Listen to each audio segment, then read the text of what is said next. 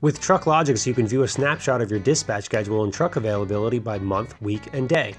Then you can drill down to see what trucks are available on a specific date and then assign those available trucks to unassigned dispatches. Learn how to harness this powerful TruckLogics feature by following these simple steps. From your dashboard, click on the Dispatches tab. Click on the Dispatch Schedule tab. From this screen, you can view a snapshot of all your available and unavailable trucks for the week forward. To view even more options, click on the calendar icon in the top left corner. From this screen, you can view truck availability based on LTL and delivery status filter options in the top right corner. You can also change the calendar view from the entire month to a week or a day at a time. Now, to assign a truck to a dispatch for a particular day, click on that day on the calendar. Click on Assign.